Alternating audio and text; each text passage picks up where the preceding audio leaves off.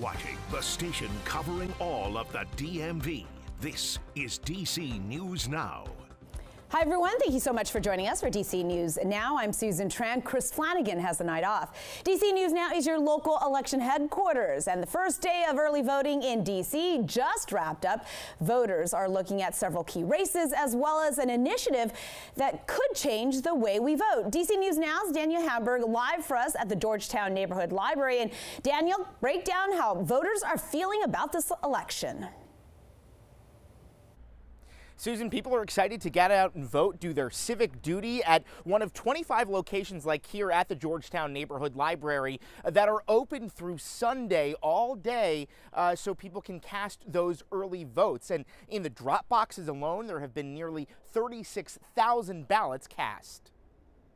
On the first day of early voting in D.C., voters are showing up. It's a beautiful day to vote. The lines are very short, and it was a quick, easy process, and you can vote in any jurisdiction in D.C. Most candidates who won the primary are expected to win the general. Still, people will be watching the Ward 8 seat, where Councilmember Trayon White is running, despite being indicted on federal bribery charges. He has pleaded not guilty.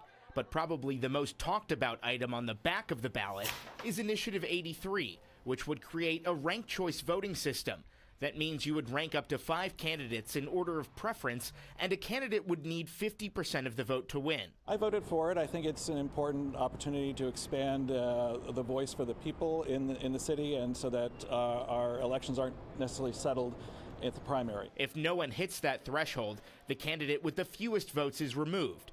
Those who chose the losing candidate have their second choice recorded, and the process continues until someone gets 50%. Mayor Muriel Bowser is among the top politicians against it. I am totally against ranked choice voting. I'm okay with the majority ruling, as the majority has ruled in all of our elections. The second part of I-83 would also allow independents to vote in primary elections. Some worrying they could meddle in the two-party system. They are citizens, and the system allows them to be, so why would we deny them the vote? Now, there is ranked choice voting already in place in Arlington, Virginia, and Tacoma Park, Maryland, so this is a big issue for voters that would have to be also approved by council once this goes through, if it goes through. Now, these early voting centers are open through this Sunday from 8:30 in the morning until 7 p.m. You can find a list on our website, dcnewsnow.com.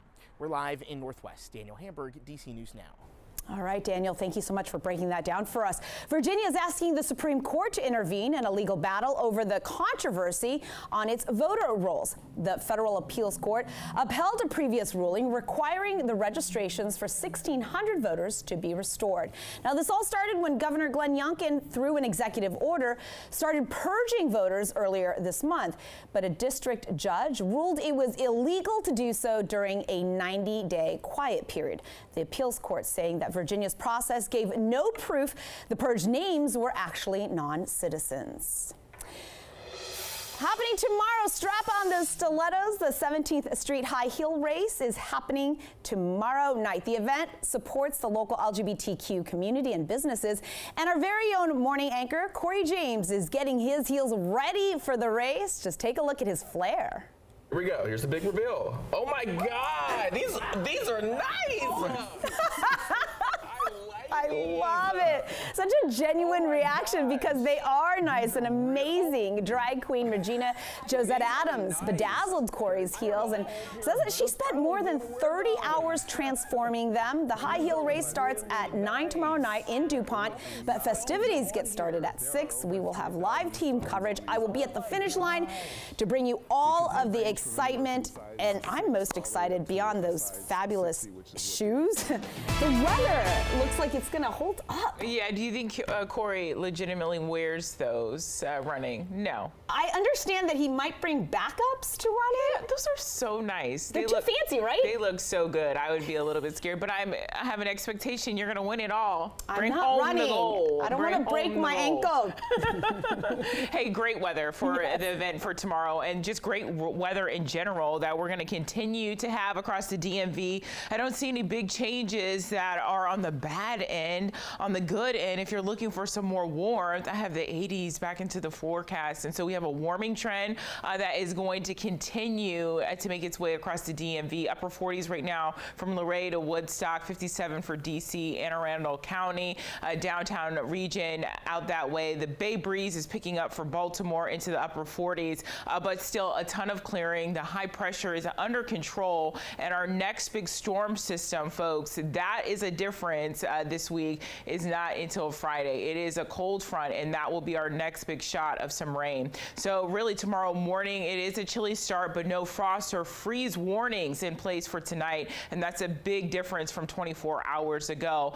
We're headed for the 70s tomorrow. I have more on that forecast coming up. Right, Janessa. Developing tonight in the district, a 3-month-old puppy is stolen right from a car in Northeast. This all happened around 1:30 on Sunday afternoon in Harwood Road. This is right next to the Basilica at Catholic University. Take a look at the puppy. Police say that someone broke the window of this car and stole this 3-month-old poodle named Oslo. If you have any information, if you recognize the puppy or someone is selling a puppy that looks like this, you're urged to call police. Developing now in Virginia, a Loudoun County deputy has been arrested. Mason Zimmerman is accused of having a sexual relation with a woman inmate. The sheriff says that Zimmerman was arraigned today, fired immediately. He will have a bond hearing tomorrow. Zimmerman has been a correctional deputy since 2016. Over in Maryland, 3 teens arrested for a robbery in Bethesda. Police say they're 14, 15, and 16 years old. Investigators say that they went to the Tobacco and More Mart, tried to leave with some items, and that's when an employee went to stop them, and officials say the 16-year-old hit that worker in the head.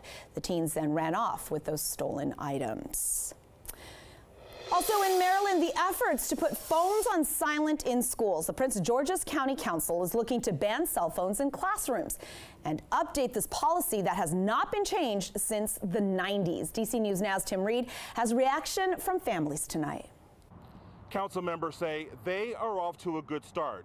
The proposed legislation passed in committee, but this is just the first phase. The council says this is long overdue. I also got some reaction from parents who shared their opinions on this matter.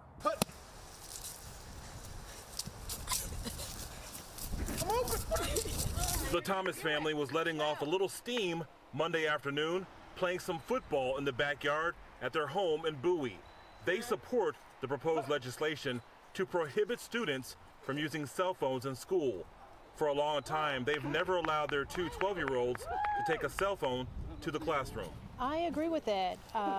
We've decided to not allow our youngest, the 12-year-olds, to have cell phones, just as a way to kind of preempt this, since there are so many kids that use cell phones at school. Generally, I'm in support of it. I think cell phones are too much of a distraction, and the kids don't need them at this age. And I think we've seen a lot of reporting about the deleterious effects of cell phones and social media on kids' mental health. The county council passed the resolution in committee. Juanica Fisher tells us cell phones do not belong in the classroom. She says because of bullying and other negative ways students use the phones, the Prince George's County Councilwoman says it's time to prohibit phones in schools. I'm hoping that the bill will pass at full council, and I'm really hoping that our county school board and our superintendent, Mr. House, will look at this seriously and start implementing plans to update our cell phone policy that hasn't been updated since the 90s. Yeah, I think they're a huge distraction. In a few weeks, the proposed bill will head to the full council for a final vote. In Atlanta, Maryland, Tim Reed, DC News Now. Let's talk Commanders. It was a Hail Mary that sent Commander fans erupting in cheers and had all of us really asking, did you see the end of that game? Take a look at video from the stands capturing an incredible moment here as players and fans celebrated. In the most amazing final play here, Jaden Daniels making a 52-yard pass to Noah Brown in the end zone for that final touchdown. The team is now 6-2 on the season for the first time since 2008. DC News Now's Randy Bass has fan reaction from Northwest Stadium. Hey, I think I can still hear fans cheering here in Landover a day later, but I'll tell you what, I saw plenty of people wearing burgundy and gold out and about for Victory Monday today, the most I've seen in a long time, and these Commanders fans certainly have a whole lot to be excited about. Here comes the Hail Mary. It was the catch scene around the world. And the ball's caught! Commanders quarterback Jaden Daniels connects with Noah Brown for a last-second Hail Mary to beat the Bears. It's a moment Commanders fans won't forget. The last of the game, he threw that pass, and Lord, I was like, oh, okay, we won. I was like, oh, man, that's what I'm talking about.